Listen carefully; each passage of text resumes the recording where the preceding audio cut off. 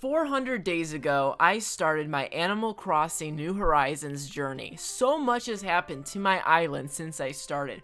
Over like 50 villagers have lived on my island. Oh my gosh. So many buildings like McDonald's and Burger King and Target have been on my island. And of course, so much drama and events and just decoration and oh my gosh, my island has been through so many transformations. So today, I'm going to be doing a trip down memory lane and show you what has happened on my island from day 1 to day 400.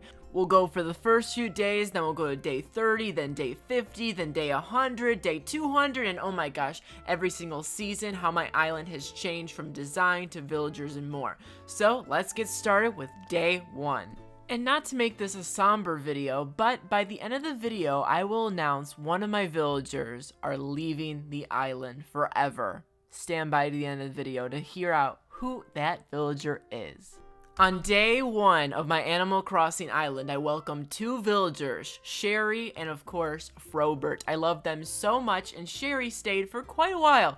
Sadly, Frobert didn't stay for too long. Of course, you can see right here, Timmy and Tommy are here, the amazing Tom Nook, and there's boxes everywhere, and it feels so weird to look back at the start of my island when it was so bare bones. When I started my Animal Crossing island, most of you were not here. I only had 30,000 subscribers, and now I'm at 120,000. Okay, I didn't lose 30,000, I gained. Okay, no, I'm kidding. But anyways, I have Frobert here. I have so much weeds. I mean, honestly, I probably have more weeds on my island right now than I do even when, I started my adventure. I have so many weeds, and it's just so interesting to see just all these trees, and I think my island might have been better off without me, because my island looks like a mess now, which you'll see obviously later in the video. Then, of course, I welcome my 3rd villager, who was Sylvana. She was the cutest squirrel villager in the entire world. She's one of the villagers I miss the most. See you later, squirrel friend.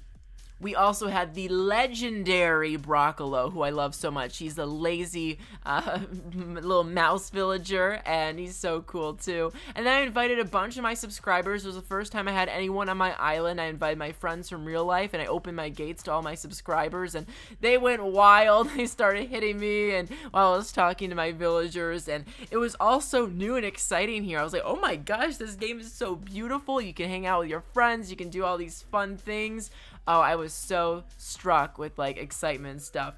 Sherry was like the mother to my island. She was so, she is the big sister type too, which makes sense. She always kind of kept us in line. Here's me and one of my closest friends. We were playing Animal Crossing together for the first time with some of my viewers, and they trapped us in this mermaid thing, and it was so much fun. I mean, it wasn't fun in the moment, let's be honest. I was stuck. I was getting frustrated, but looking back at it, it was like, oh, that's so much fun. He was like, oh, you're trapped, as he's trapping me. And we just kept getting trapped. Everywhere we went, we kept getting trapped. And, it was such a fun chaos. I feel like, the chaos and the energy of having people on your island was so much fun when the game started. And this was now on day 8. So, we're going by fast now. Let's now move on to the next little time skip. This is day 20. And as you can see, my island changed so much. I have Blanche, who's sitting down right now. I miss Blanche so much. And of course, this stone QR code that I downloaded and I plastered all over my island. I think it looks pretty cool. It almost looks better than what I have going on my island right now. But it looks so cool. And you can see the flowers flowing. It was early spring. It was so cool. She's eating her donut, just relaxing by a stone. I don't really know if it's that relaxing. She probably can't see the water with that stone blocking her. But here I am right away from the tarantula. And Sherry left me out to dry. She said, good luck with that thing. You better, we can talk later, but you should get, situated with that thing. And I ran. I remember, even, the slightest, oh my gosh, poor Keaton just sitting there watching. I used to, oh my gosh, I wanted him out of the village, and I saw on Twitter that's how it helped. Apparently, locking up your villagers like that actually doesn't help getting them, moved out, I heard. I don't know. In Animal Crossing, there's always so many different theories and different ideas people have, and they always contradict each other. Here's Broccolo, who was sleeping. That's the thing about Animal Crossing. When I first got the game, we're only on day 20 right now, everything was just so funny and fresh, from tarantulas following you everywhere you go, to your villagers sleeping. Like, everything was just so funny, so energetic, and so interesting. And I really wish I could go back and experience the first time all of this stuff happened back then.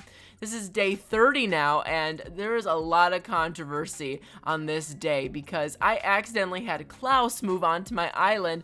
I wanted someone else, and then I tried to get him out, and then this happened. That is so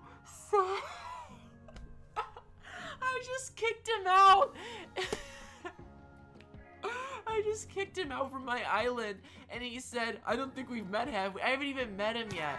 Oh my gosh, I seriously kicked him out and I never even talked to him. Oh, I felt so bad. I was like, I gotta treat my villagers nicer after this. Here's Keaton. I had a nice little storefront here with the stone. I really like this stone pattern. I mean, I really used it up. I really used it up. And now we're about 30 days into my Animal Crossing island, and you can see I had Blue Bear and Keaton and Apple and Pom Pom joined. Of course, they're legendary, and I would never get rid of them. They're still on my island.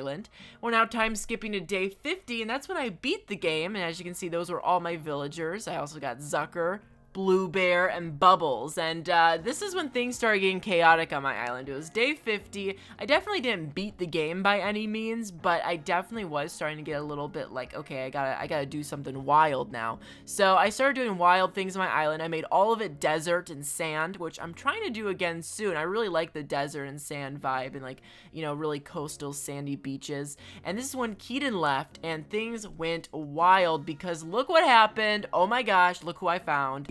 And behind the gorgeous blades of grass, I found him, Raymond.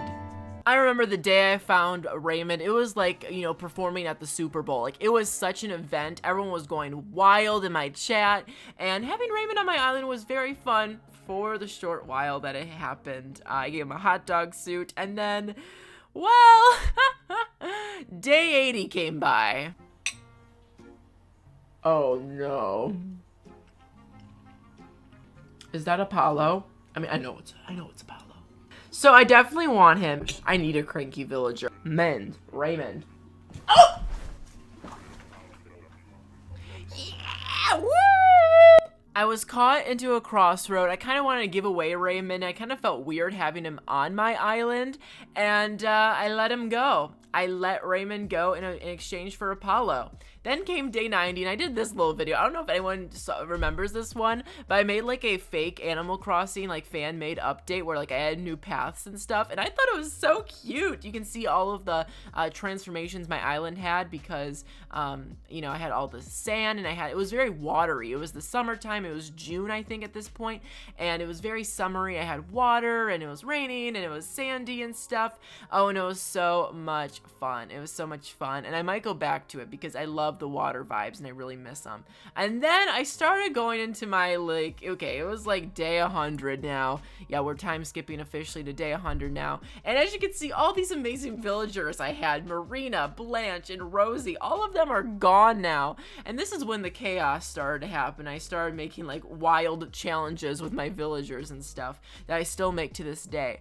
I think I'm gonna, you know, reinvent my channel a little bit, you know, and do more new things. I still do these challenges, and it's really wild to think it was day 100 in Animal Crossing when I started these challenges, and now it's day 400 and I'm still doing them.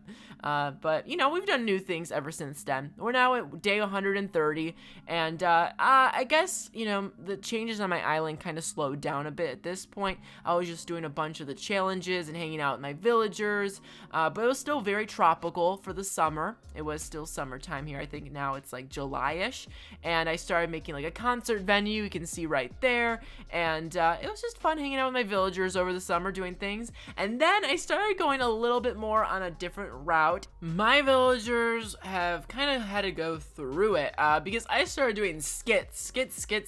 I did like little shows and this and that and the other, and making my villagers do fun things. And in this video, I made my 3 peppy villagers, Rosie, Apple, and Pom Pom. It was legendary. They made a girl pop group, and it was so much fun. I was like so into Blackpink at the time. I still love Blackpink, and I was like listening to them every day, and I was like, oh my gosh, I want to like turn my Animal Crossing villagers into like a all-girl pop group too.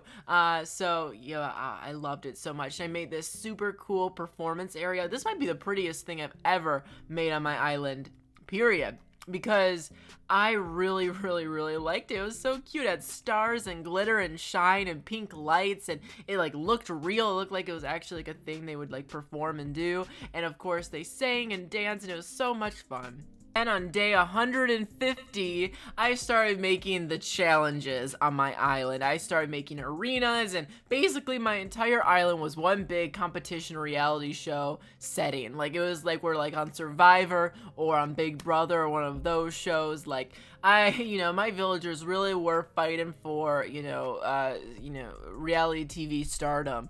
And this was one of my favorite ones ever, just because it was like so visually fun to watch.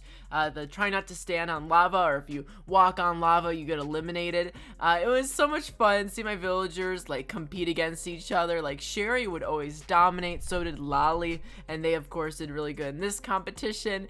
And it was really fun just see Animal Crossing villagers as if they were like real functioning and like characters in the game, you know what I mean? And they're NPCs, but it's fun to look at them like as actual like characters on your island. Then you can look at my cast list right here. I had villagers like Lucky and Cherry and Maggie. I think this might have been my favorite cast in terms of how they all interacted with each other. It was always so much fun. I really liked these villagers. And it was, a lot of interesting personalities. I always have too many peppy villagers on my island, that's for sure. But, that's a given. And then I had this really beautiful walkway. It was like pink and purple, and it was so cool. And then here was another arena I did, and I like infused the arena with like a restaurant. If you watch my videos, basically none of this really makes that much sense. My island is just a playground for random things. It is called Nico Land after all. It's just kind of a just random stuff always happens. Then day 175, we're not even at the halfway point yet, which is really weird because I feel like we're almost like done with the transformation of the island, but we're not even halfway done.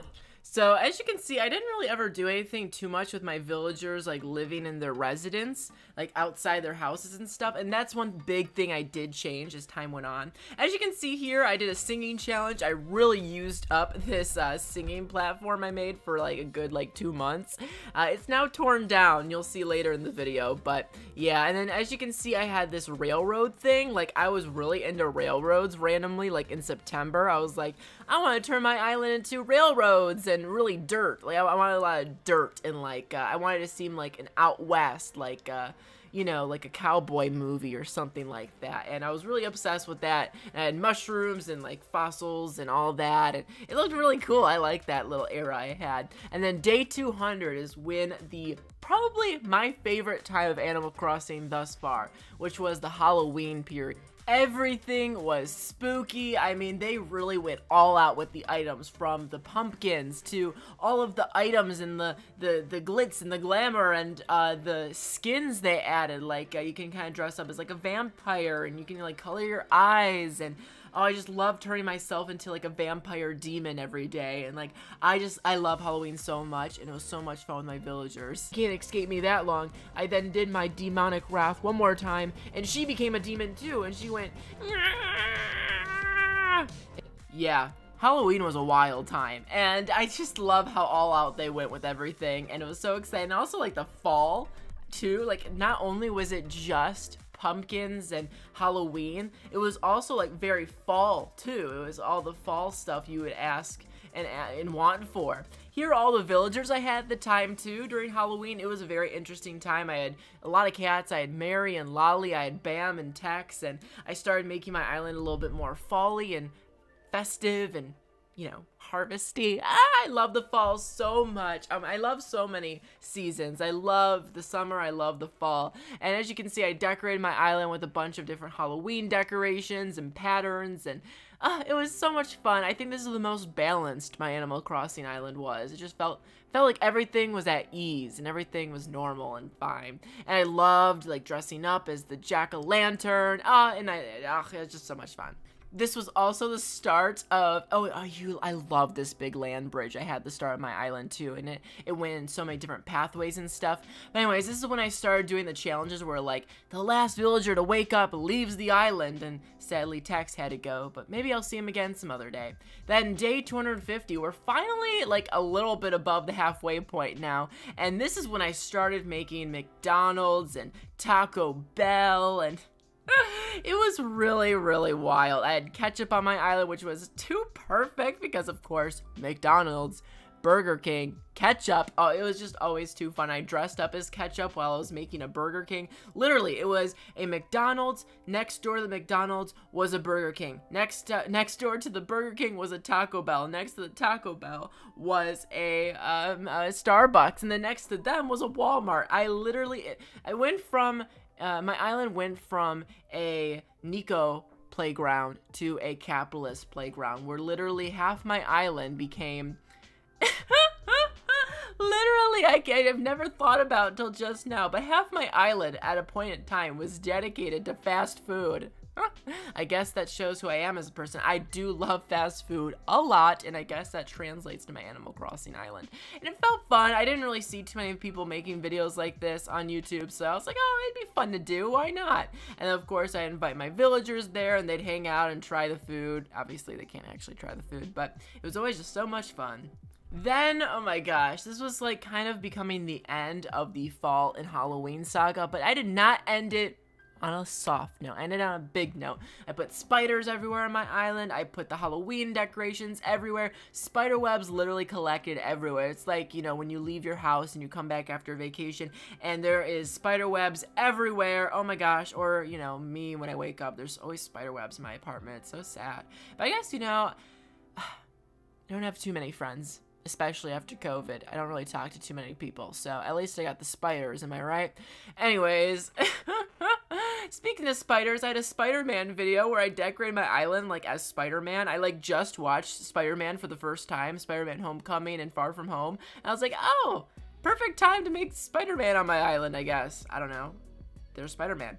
Day 300, and as you can see, it's now winter on my island. I think, you know, winter is always a sad time for me in real life. I don't know why, but where I live, it gets very dark and very cold in the winter. It takes over your life. Winter really is an obstacle where I live, and it's really annoying. So I was kind of in a down point, you know, in real life too, and I kind of was a little tired from school and everything, and but we still had some fun in the winter. As you can see, I made more McDonald's. I mean, you can never get enough McDonald's. We had Diana on my island. We had some really good villagers like Diana. We welcomed Judy to my island, and Tammy. You know, we had some really classic villagers come to my island. I really like the winter items too. The snow does look cool.